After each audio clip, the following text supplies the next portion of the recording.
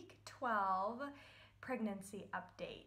So we are at 12 weeks, and this week was really exciting because we got to have our next doctor's appointment. So Anthony and I both went. Anthony was able to get off of work a little early and join me. And we went, and it was actually really fast. Definitely compared to the first appointment. I think the first appointment was maybe an hour long, and this one was maybe 20 minutes. I mean, maybe a half hour. It was super fast. And so we got in, they took my weight and also my blood pressure again.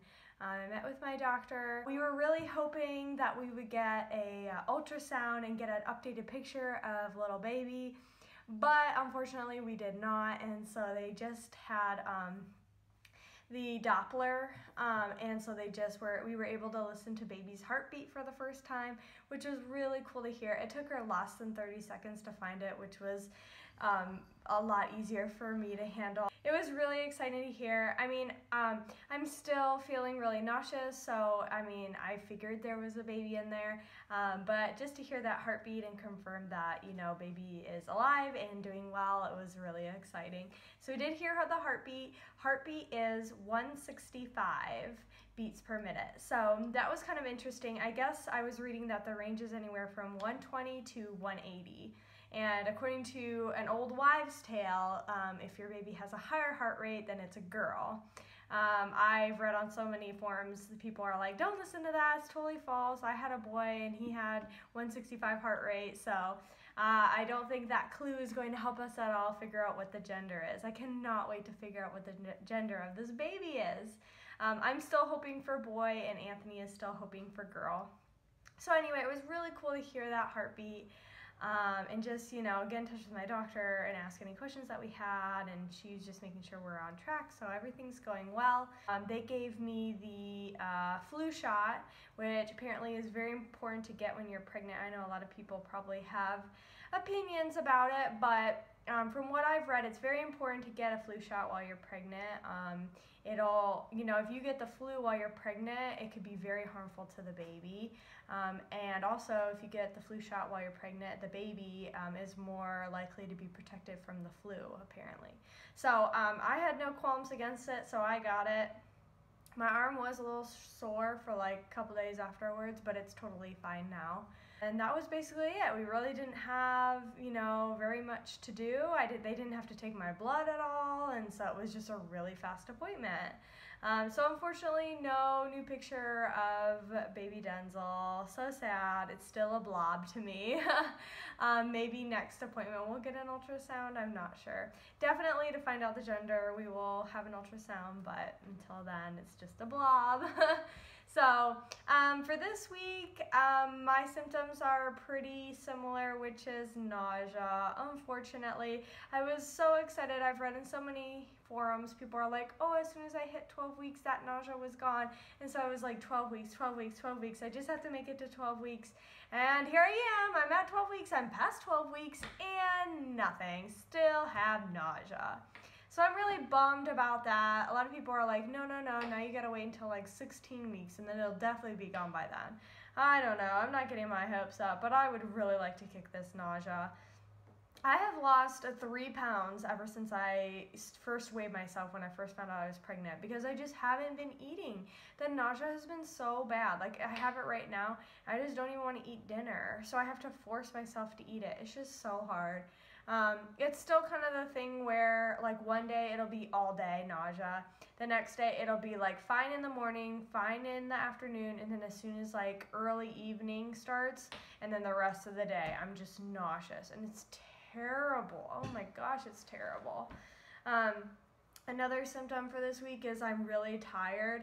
I'm super tired right now. I could take a nap, and if you know me, you know I never take naps. I think I can count on my hand how many times in my life I've taken naps. I mean, ever since I was little. Like, as I was older, I just don't take naps. I don't get that tired, but I'm just so tired now. Definitely going to bed earlier and earlier every day.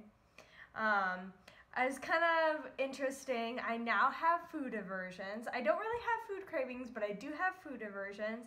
And I'm really sad about this one because I don't like chicken anymore, which is crazy because if you knew me before I got pregnant, I loved chicken. I got chicken all the time. Every time we went out to a restaurant, I get a chicken sandwich, you know, chicken anything. I just love chicken. I used to love chicken. Now I can't do it.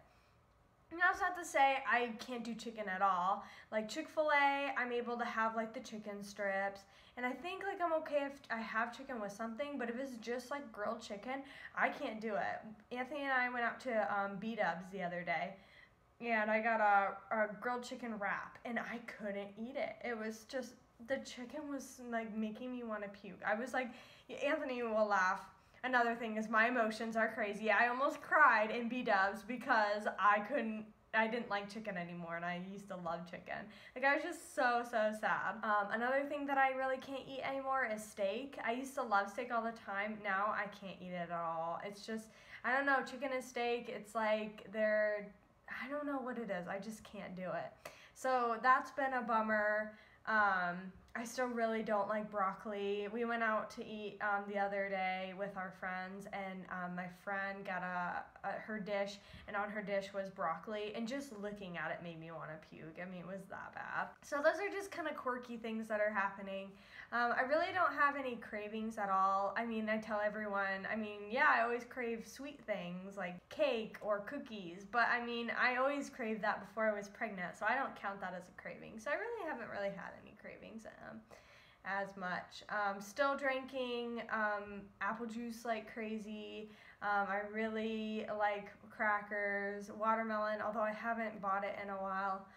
Maybe I have to buy it this week at the store. So like I definitely have things that like I eat a lot of, but definitely nothing that I'm craving right now. This week, baby is the size of a large plum. So it's getting bigger. Last week was a lime.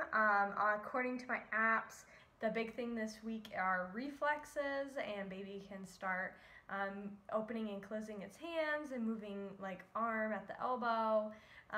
Also, like its brain is working a lot of synapses going on, so it's exciting to see, on those apps, what baby looks like and what's going on this week, because I definitely can't feel it. Definitely no movement at all. I haven't felt anything. I'm still in regular clothing. I haven't had to switch over to maternity clothes yet, so that's a plus, although I definitely have a belly now.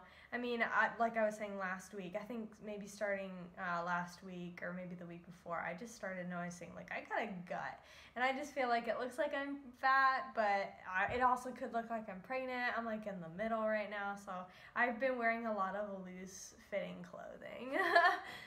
Just because I don't want people to get the wrong idea or the wrong impression. Even though I'm feeling nauseous, I have not puked at all this whole pregnancy, so that is good. There are some days when, I just kind of wish that I would puke just so that I would get the nausea out of the way, but I have not had that happen yet.